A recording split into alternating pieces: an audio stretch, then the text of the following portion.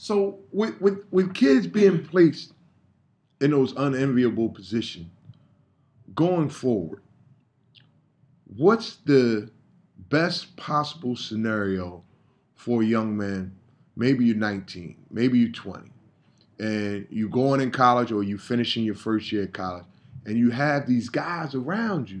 And like you say, you're responsible. You know your mom lights or whatever, and that Pell Grant may not be enough. But we see the numbers that they're putting out at Louisville, 100, at Arizona, 100, at NC State, 73, at Seton Hall, 38,000. You know, for me and you growing up, that's a lot of money. That's about 2-3 years of money right there. So what do we do to help these young guys be armed and help the parents, you know, shield and protect their kids from being vulnerable? Here we go.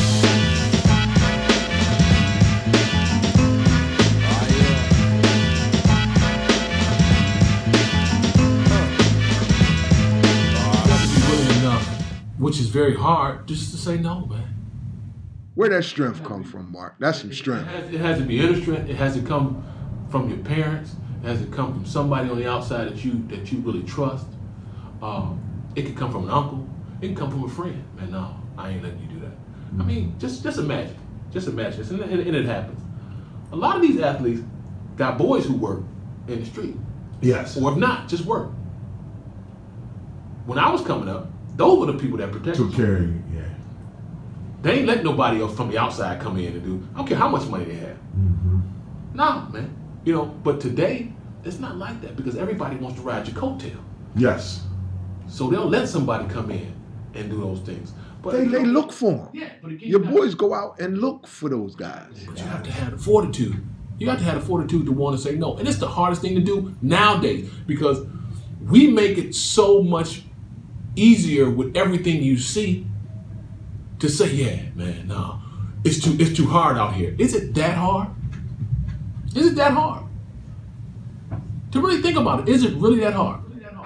I would argue it's almost too easy because, you know, these guys, they do get paid now. If you're at a mid, like even in the MAC, Ryder and Mama for them, they paying stipends. Yeah. Towson pays a stipend. So if you get a Pell Grant, that's 6. If they give you a stipend, that's another 5, 6, maybe 7 or 8.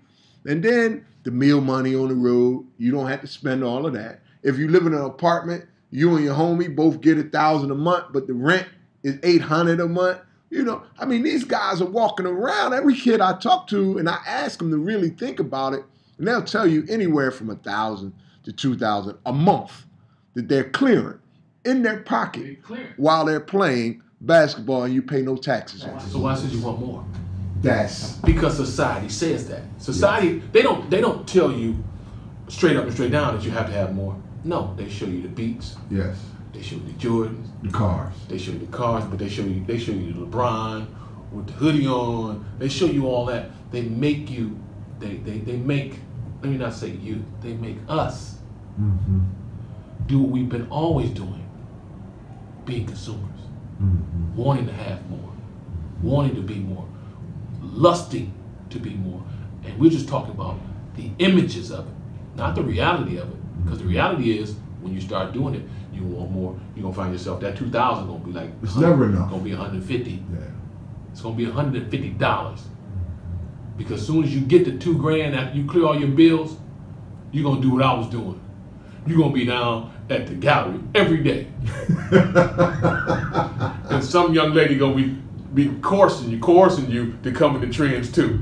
You see what I'm saying? And you're going to be like, and you're going to be floating. You are from Philly. You know, they're going to be coercing you to come in the trends too. And you got to have an idea, well, man, I got this $850 because that's what my Pell Grant was at the time. It was $850. But that was for the semester. It wasn't for a month. So I had to figure out what I'm going to do with this money. First thing I do, I make sure I got money if I got to go home. I put that away. I know I got to have $2.50 every night for some chicken wings and fries.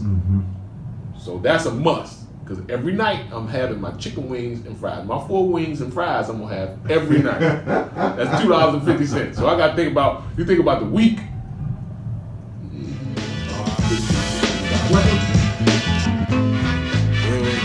Okay, you wanna act trife and flip the script with your wonder drama / comma riff that you're kicking like Pele flows, even Bono's. My versatility, capability is simply bougie. Why to the OU?